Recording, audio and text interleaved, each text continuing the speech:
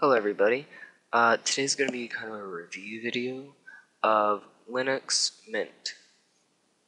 Now I was told about it on YouTube, or not YouTube, Twitter rather.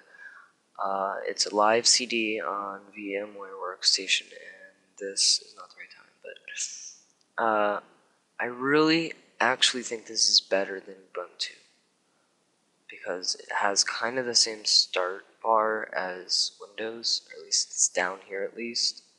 And they've made it so much easier to find anything that you want on here. I mean, if you can't find anything here, just go to filter and then type in what you want. So let's just say I want Open Office. There you go. So it kind of has the search that Vista has. Now I do have to get used to Ubuntu actually, or not Ubuntu, Linux. I was thinking of dual booting my system.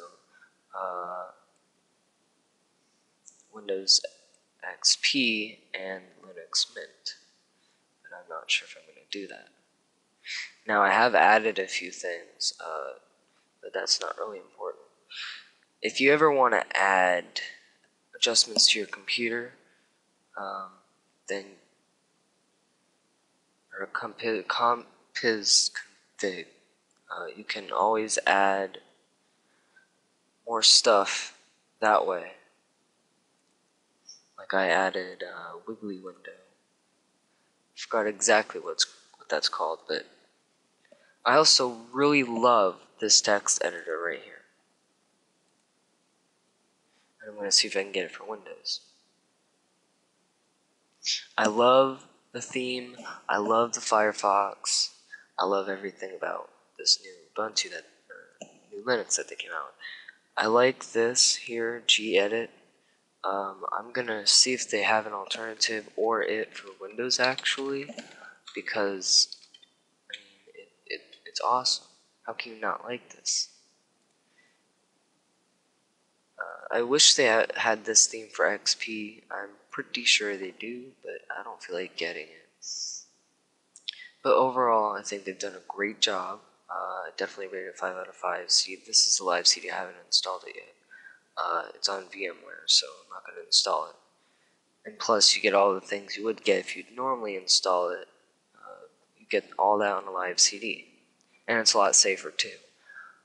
My sound works.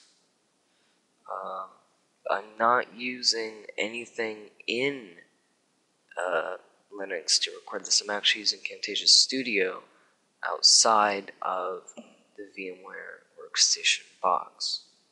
Now you can see all these cool and great wallpapers. If I find out where these are, I will definitely do a tutorial on it. I'm not sure if I'm going to do a lot of tutorials on Linux Mint unless I actually install it on my computer. I'll probably keep it in VMware Workstation so I can use Camtasia Studio to record any videos for it. But overall, I would definitely rate it a 10 out of 10. I like everything about it so far. I think they did a great job on it, and yeah, I mean, these backgrounds are amazingly cool. You're one of those types of people who like graphical backgrounds. And you don't even have to change it to look at it. It just fades out, which is pretty nice. And then they've got visual effects. I haven't really played around with any of this stuff before, or yet rather. So you can fool around with everything. But the theme, they have many themes, just like Ubuntu.